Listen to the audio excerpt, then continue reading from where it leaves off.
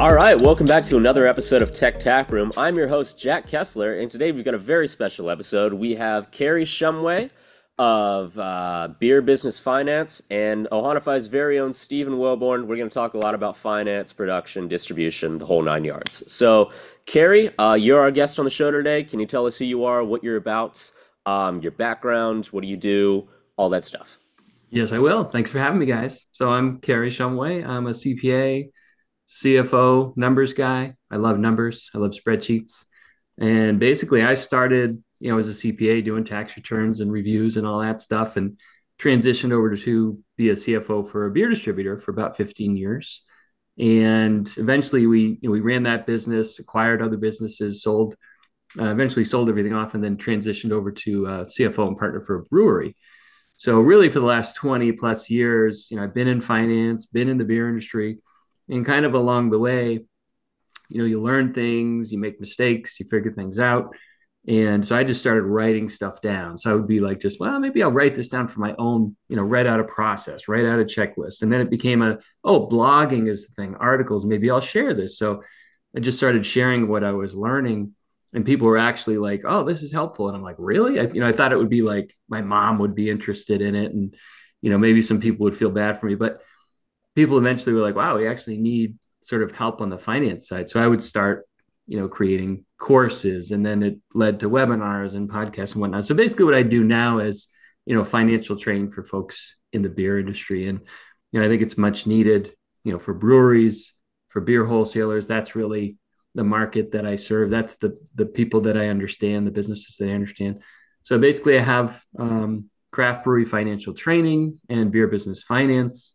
These are two websites that provide, essentially financial courses and information for people that want to learn that. And it's very focused on finance for non-financial folks, because I recognize not everyone's a finance person or loves debits and credits as I do. So try to keep it more straightforward. Fantastic. Stephen, can you introduce yourself?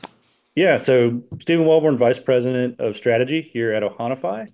Essentially, my background is I just recently came from Artisanal Brewing Ventures, where I was the master planner and analysis manager. So basically in charge of production planning, operational analytics, costing analysis, cost savings, you kind of name it across the board. And then we were sort of part of that. But before that, I was in the fragrance industry doing similar thing of, essentially production planning, international costing, um, and all the things kind of along that side. But I really enjoyed technology. It was something I was really interested in. I'd been a user of these systems for a long, long time, and then had an opportunity to come join Ohanafy. So bringing that knowledge of production, things that people want to see, especially when it comes to costs and purchasing and landed and all of this stuff was something I wanted to help bring to the table. Awesome. Yeah, great to have you both on. Kary, just softball question here for you. When you've been talking to a lot of brewery owners and beer producers, what's a common blind spot that you find when it comes to them dealing with finances? What's like the most common, the biggest hurdle that they can't seem to overcome, or what's stopping them? You get what I mean? Sure. Yeah, I think a lot of it is just, they didn't get into the beer business to be accountants and, to look at numbers. It's sort of like, oh, okay, somebody else is going to handle it. I have a bookkeeper, or, my sister-in-law helps with this and that. So I think it's really just a core skill set that's missing. Like, how do I even read my numbers? How do I set them up? I think there's a lot of uncertainty about, what's actually going on from a financial perspective in their business. They just don't really know. They don't have a good handle on it, and they just don't have the training. I mean, it's just like anything. I can't walk into their brewery and brew beer like they can. So you got to have that kind of skill set. So the biggest blind spot, I believe, is, just not having the understanding of how to read their financial statements. So we tend to start with the real basic level of, all right, let's look at what you got. You start with the bones of the financials, which is their chart of accounts. It's all the listing of things they're going to track. And then we look at what they're running for reports now. And we just sort of break it down and simplify, because it's like anything. It's like, wow, this seems really complicated until you do it 10 or 15 times. And then you're like, oh, this isn't that complicated. So for me, a lot of it is sort of helping folks get over that initial hurdle that you can do this, and we're gonna walk through it together. whether that's me working with people or they're taking the courses or reading the blog post or whatnot. So it does take a little bit of time, but that's the biggest blind spot. It's just no confidence in their numbers, no understanding of what they're looking at or where they're supposed to be. Am I doing good? Am I not doing good? I look at my bank account and some days I feel good and some days I feel scared. So it's a lot of that uncertainty relative to understanding their financial numbers. Right, Yeah, and right. I would agree with that too, because I think a lot of the breweries and brewers really are more artists than they are, financial people or operations people. It's an art form for them. So, some of those skills that you get from being involved in like larger production, understanding efficiency, how important costs and purchase price variances are and stuff like that, are things that are just missing. Which it's not a bad thing. They just probably started brewing beer in their garage, and then it turned into this massive, uh, massive thing that they're trying to just hold on to and keep things moving. Right on. All right. This question goes out to both of you. Can you share insights on how understanding financial metrics can directly impact the cash flow and profitability of a beer business? Well, if we're going to talk cash flow, I mean, one of the first things that I think are important is they need to understand their inventory and their inventory turns. How much inventory is being held, how fast they're going through it. If they're trying to really focus in on cash flow, because I've seen a lot of people hold a lot of inventory for no reason, and it's just sitting there holding all this money that they need to start figuring out how to offload. Yeah, we absolutely.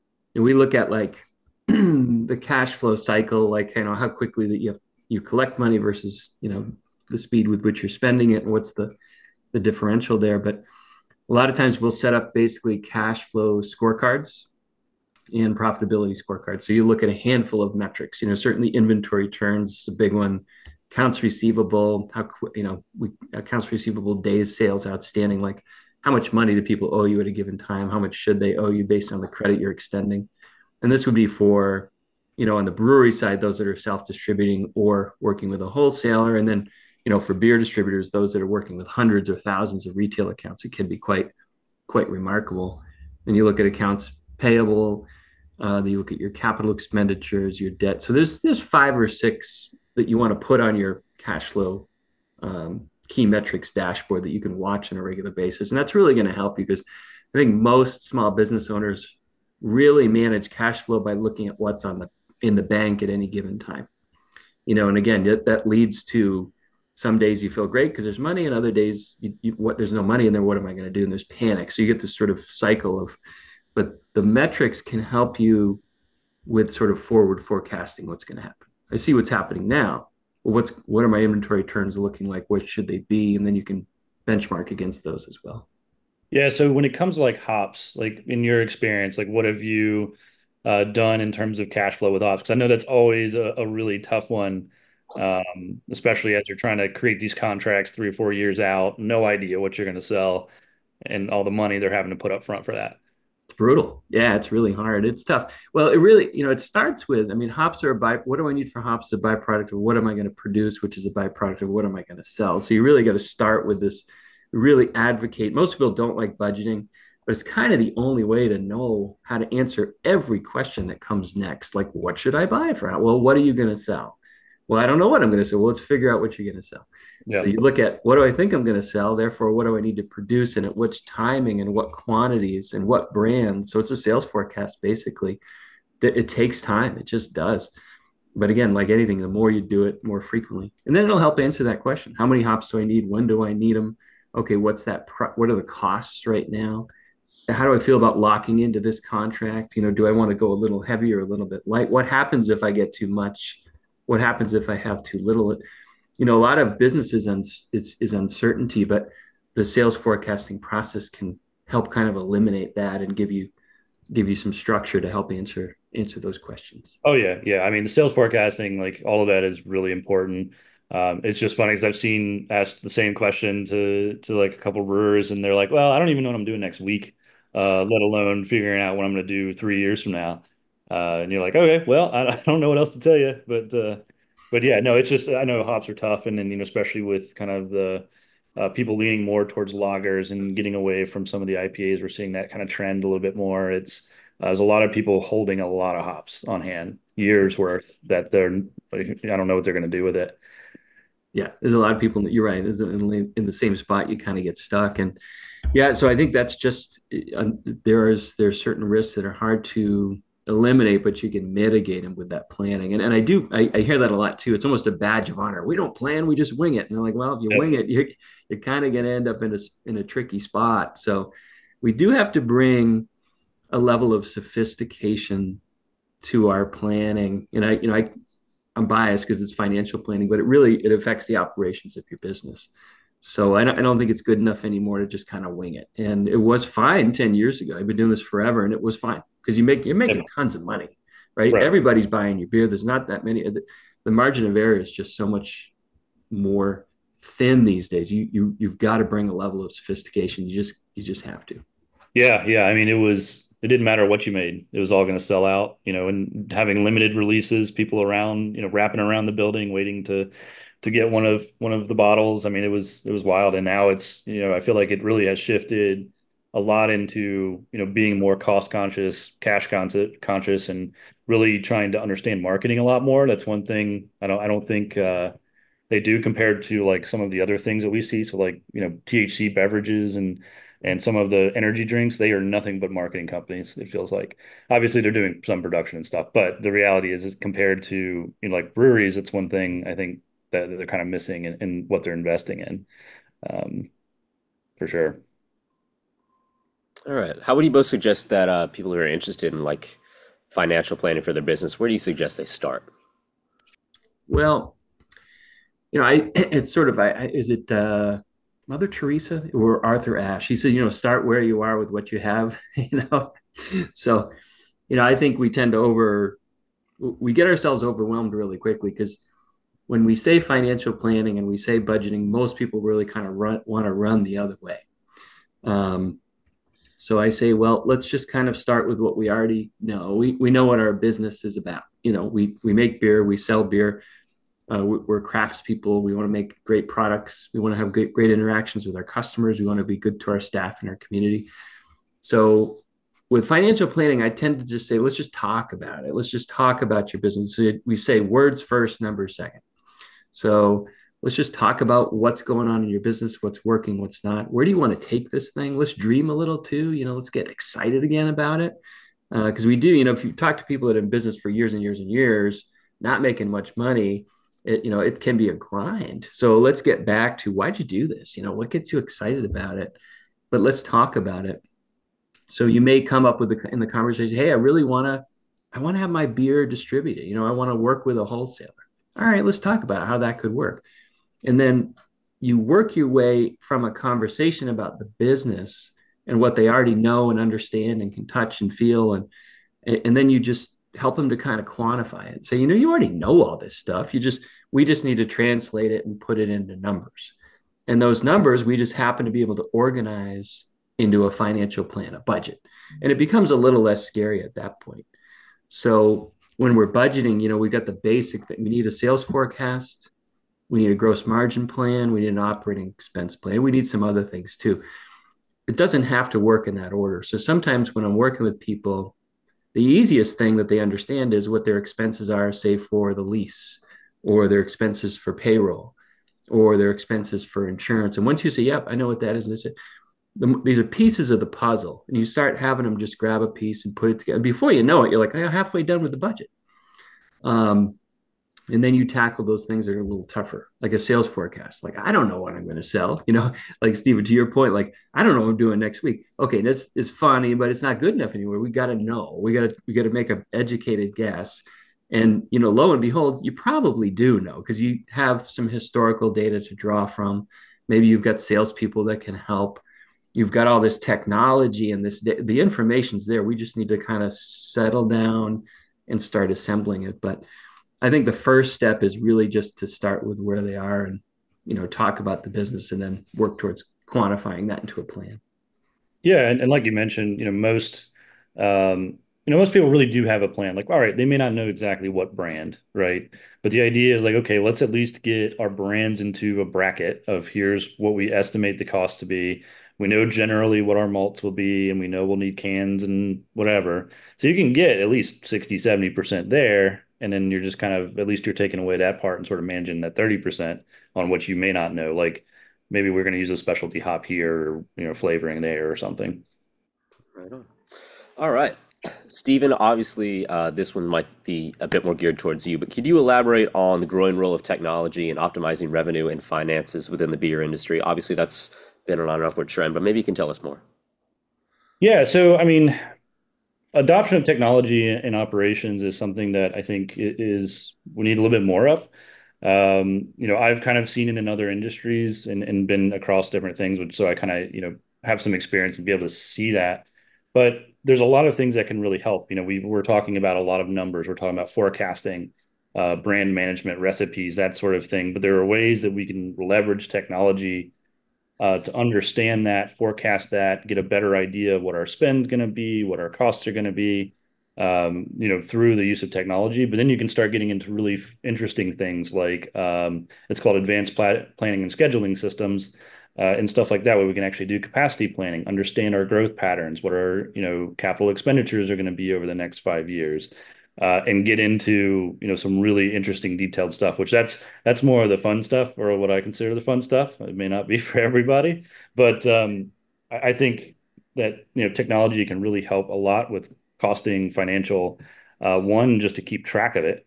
If you're trying to do this on spreadsheets, it's a little bit tougher than if you've got a centralized system that's kind of doing some of these things for you.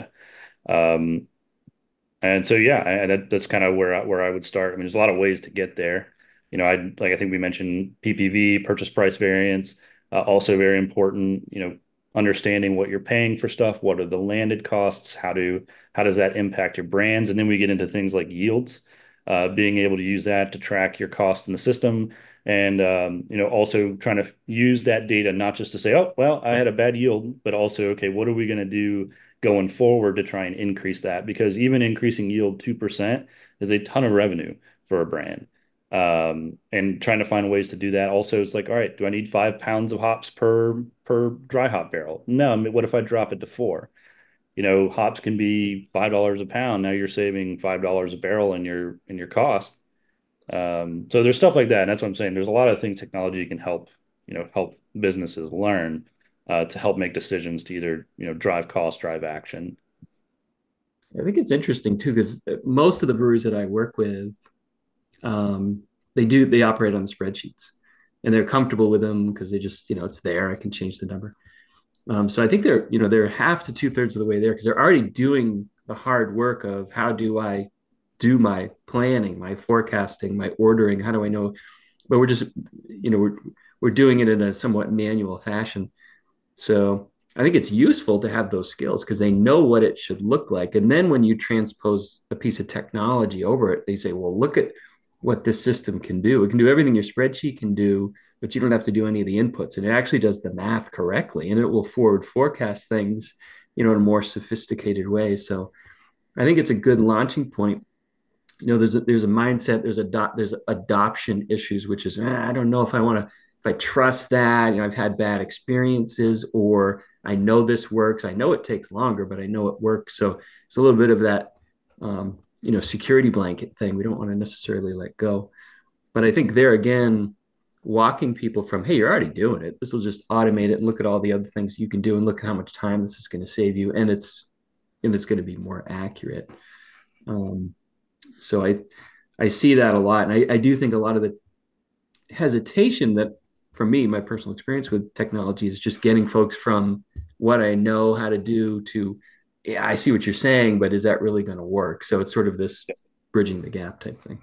Yeah, yeah, and it's the same. It's kind of like what we talked about earlier. We're talking about people that aren't, they don't have IT departments. They don't have people that understand some of these things in the way of, like, having a project lead to manage some sort of transition and be able to explain it to everybody. Because again, we're talking more about, I don't want to say it's artistic, but it's not as like standard corporate world. It's meant to be a little bit more interesting, a little bit more fun.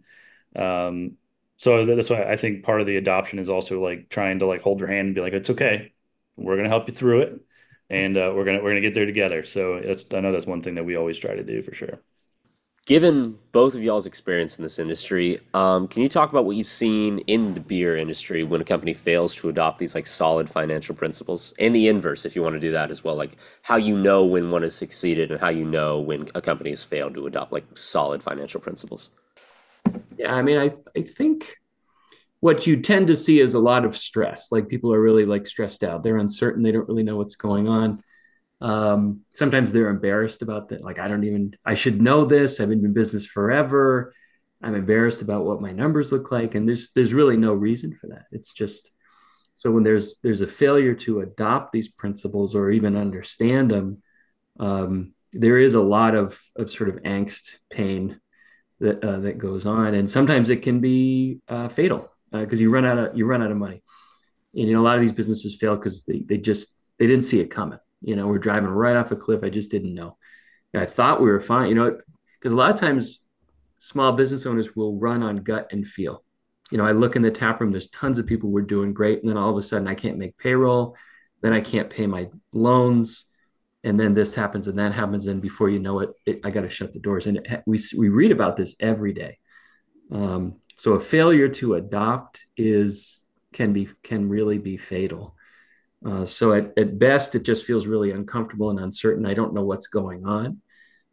To at worst, I have to close my doors. Now, when they do adopt them, it's not a magic, it's not a silver bullet, right? But it's a way to say, I have a much better handle on and understanding of what's actually going on in my business from a financial standpoint. It doesn't mean I'm automatically going to grow sales and cash flow, but I've got a much better chance to do so because I understand A, what the results are currently, and B, the levers that I need to pull or try to pull in order to make these improvements. And we talked about cash flow. There's cash flow drivers. There's net operating income drivers. There's not an infinite number of these things, but we need to watch 2, 3, 4 key drivers on a regular basis so that we can get to where we want to go to. So not adopting is uncertainty and might be failure. Adopting them gives you a lot more visibility and control over the outcomes that you want to try to achieve. Yeah, from the operation side, it's the same. I like to if you go to a production floor where they're not following any sort of processes, I just like to say it's complete chaos because there's people running around everywhere. No one knows what's going on. There's no process.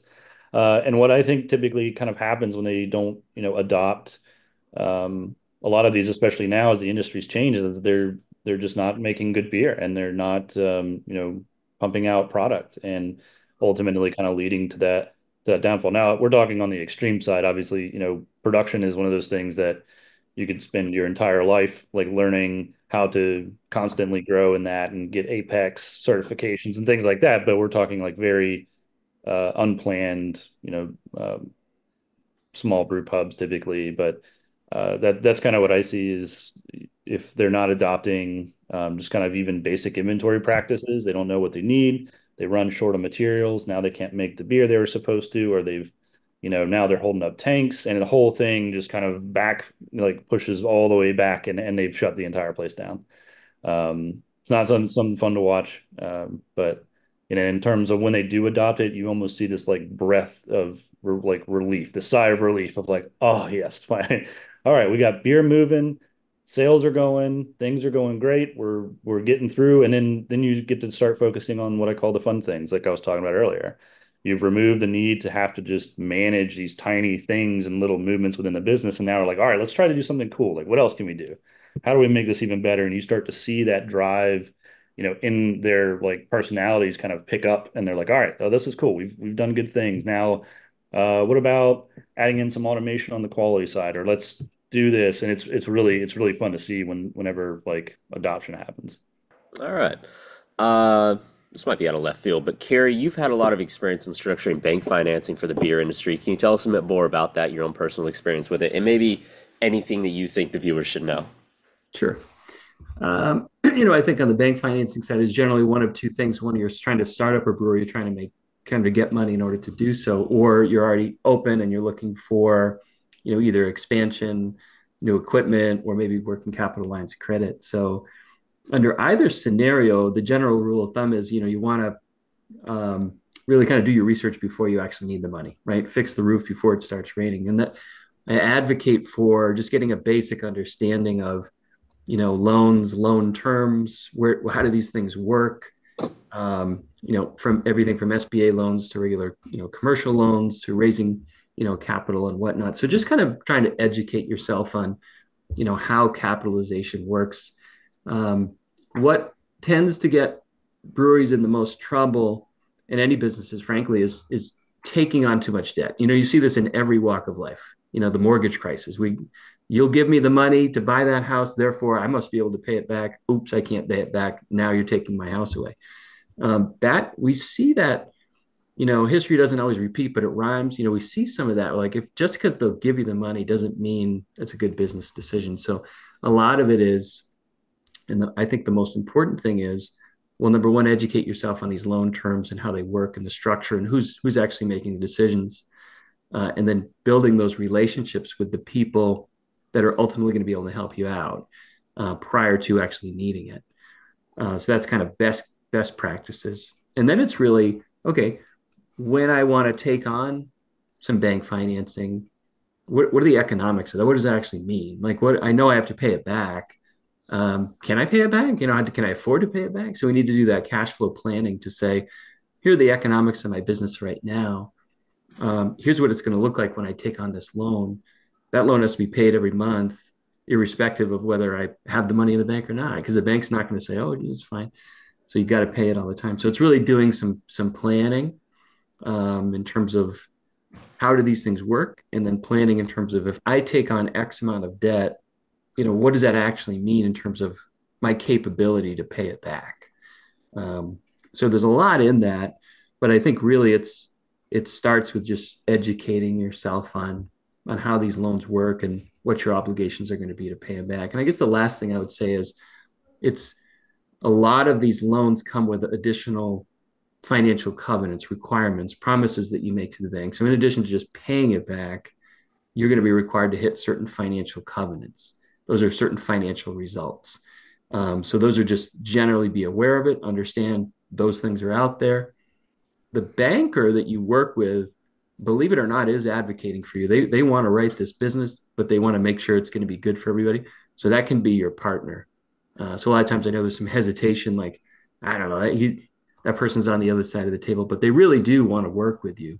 But you've got to, again, you got to bring something to the table yourself, educate yourself, understand how it works. In terms of like investing in machinery, so let's say they're using a co-packer and they're wanting to, start doing their own filling. Do you feel that there's like a certain size or certain financial place they need to be? Should they look for like paying cash for that initial setup, or like what do you kind of see with your experience?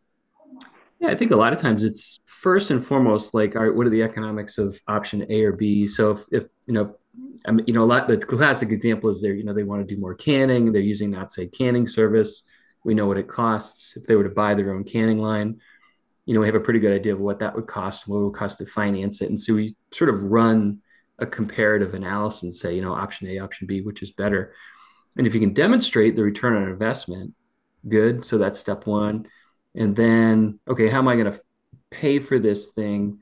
That's step two. So it really kind of starts by understanding what's your current financial situation and can you take on that debt? Now, in that example, I mean, it sounds like you're probably paying it anyway. For those that are looking to expand, you've mentioned, trying to get, better yields and whatnot. Sometimes that requires new and different equipment. It's really just running that analysis. What's this thing going to cost? What are the cash flows relative to paying it back? What are my expected outcomes from this? So I think that return on investment analysis, even in its most simplistic form, is generally where we start. So they can kind of see, okay, here's what the numbers look like, or what we would expect for outcomes. Nice, yeah, yeah. The that return on investment analysis is always a big one, and it's a big undertaking for sure. Because we used to do a lot of it, but as breweries are kind of growing and trying to expand and do all that. I worry sometimes that they're not going in that deep on that analysis to try and make sure they're doing that. Because I think we saw that a few years ago of like a lot of investment into certain production or a certain kind of line because it was this brand, and it's like it really kind of does the same thing. You're paying 20% more. Are you really getting anything out of it? But no, yeah, I like that. I like that idea of the analysis on the return because if it's going to be 10 years, maybe we want to hold off. And it's not limited to just equipment. I mean, we like to buy things, right? We want to buy things because they're cool, they're shiny, or we like to, I see it a lot on the sales side. Like we want to grow on the sales. We need more salespeople. Well, what outcomes are we going to get for that? I don't know. We need more salespeople. Well, is there a return on investment on that? Because if we're going to drop somebody in, we're going to pay them a salary. What are we going to have for expectations? So that concept can really work in a lot of different aspects of the business. But yeah, we do tend to run sometimes on emotion, like, oh, I'd love to have that thing, as opposed to, whoa, is this a good business decision? We can temper it by doing some analysis there. Yeah. For both of you guys, is there any advice you want to give to people in the beer industry that you think is like paramount right now at this moment? Anything you want to tell people? I mean, the biggest thing for me is don't be afraid of adoption and don't be afraid of change. The industry is changing. It's a little bit dark out there right now, but I think once we get through this initial consolidation, I think it's going to be really good. But it also opens the doors to new ways of processing things, new ways of creating beer, and that's probably the biggest thing I would say is just don't be afraid of change. Yeah, I would say that I echo that for sure. I would say you got to know your numbers because unfortunately a lot of businesses don't, and it's okay.